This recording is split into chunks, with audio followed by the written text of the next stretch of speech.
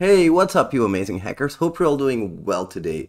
So, today I want to talk to you guys about IDORs because I've promised you guys some crazy intense stuff. Let's talk about it. First of all, we really need to talk about authentication versus authorization because they're two different things.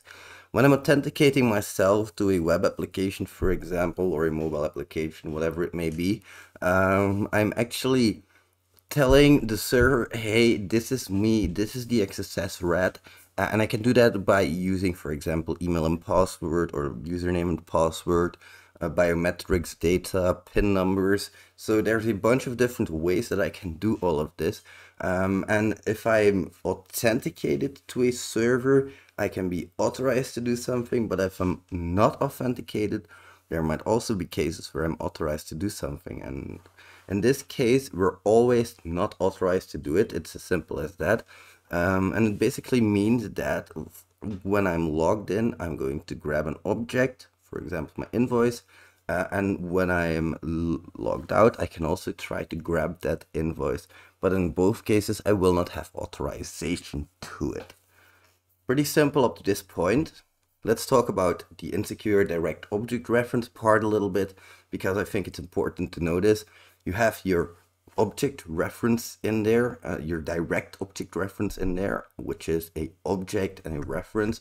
Your object in this case is going to be your invoice. Your reference is going to be your identifier in here. So this is why you see all insecure direct object references need their identifiers in there somehow. It might be in many different forms because I've put it in plain text here, but of course it can also be encrypted.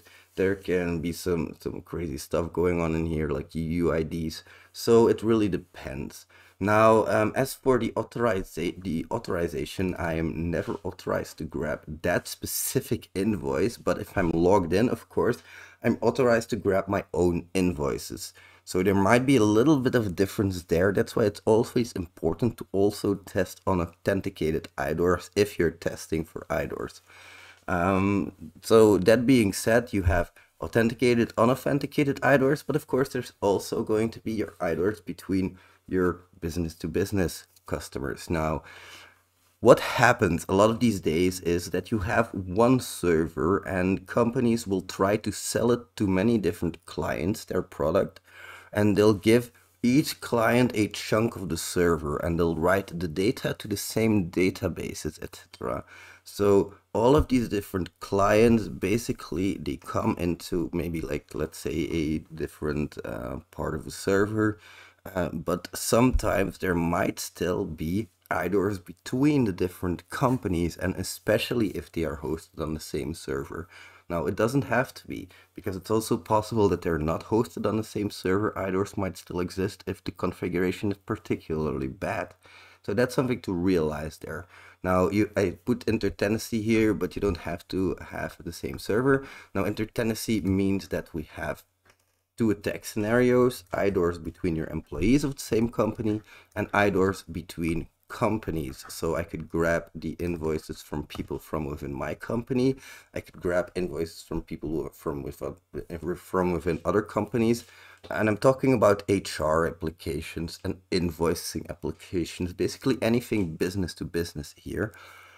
So in that case, all of those identifiers, it kind of gets mixed up a lot, you know, like if you're grabbing the specific users, it might say user ID equals, and you might be thinking, oh, I'm not even going to test this because of course I can see the users that are within my company.